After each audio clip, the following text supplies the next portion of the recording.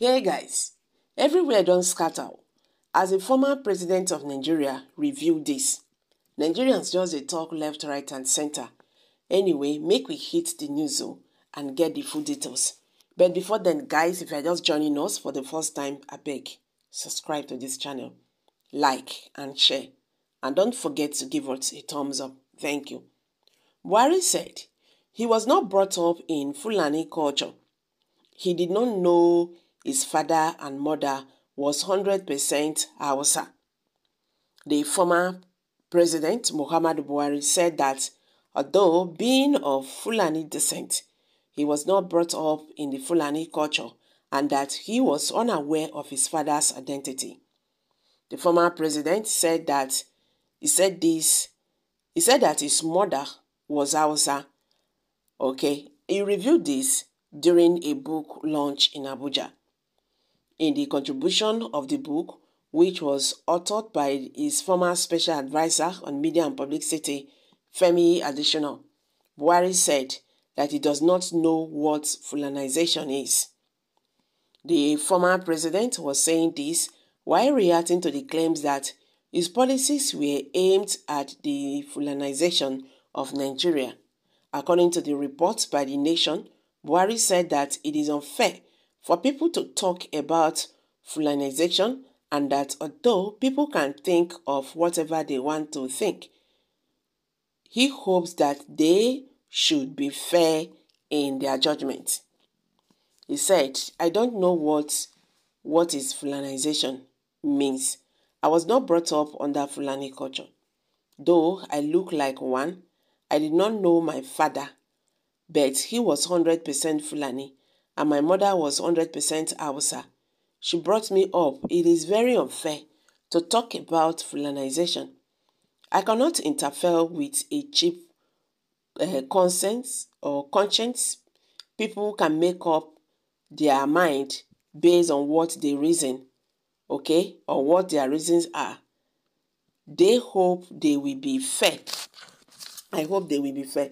Buhari said that the problem with Nigeria is not religion or ethnicity, but that the problem is the people. Okay.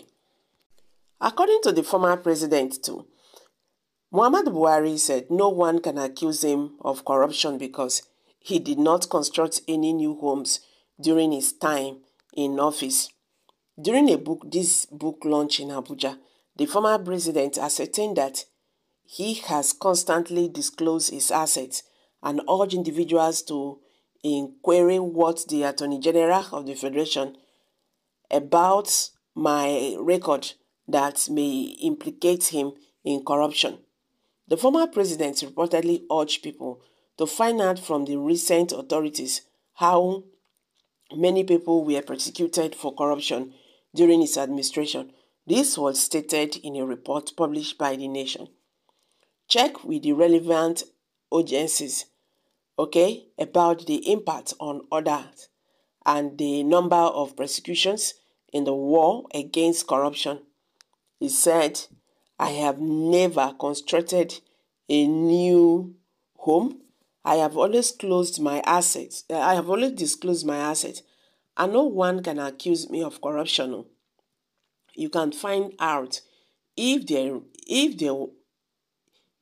was even an anonymous letter accusing me of anything by asking the Federation's Attorney General or Accountant General.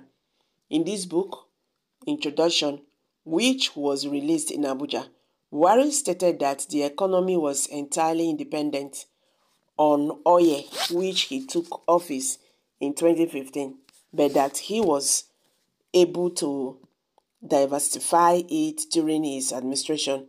According to him, Nigeria no longer depends on oil and its survival. Though Nigerians have reacted, lie, lie, lie. You are not who you present yourself to be. You are an impostor, Buhari. Since 1980s now, wow, somebody just dropped that one. The problem is you. He has lost all his investments in Niger to junta. But you, we are strongly making every state and local government to lose their narrative or their native land to Fulani herdsmen up till now. They invaded many communities. Okay? They grabbed their land and killing and doing whatever things they like to people's wives and daughters. We are the moral justification for this ugly policy and act. Nigeria has lost its direction and caused by the leaders and the elites. Bad broken. Okay? Bad broken out of Fulani group. Buhari is a capital liar. The dot in a circle survived your atrocities against them for 8 years. So get out. Who won't hear your story? His father is from Niger. Why is he hiding his identity? Again, after all, he cannot be longer hold, and political or policy can uphold the presidents in Nigeria. Probably Niger can consider him. Nobody is interested in all those stories. Okay, those stories my foot. So guys, there are so many of them, but this is, the list I can go for now. Kindly share your thoughts below the comment section. Thank you.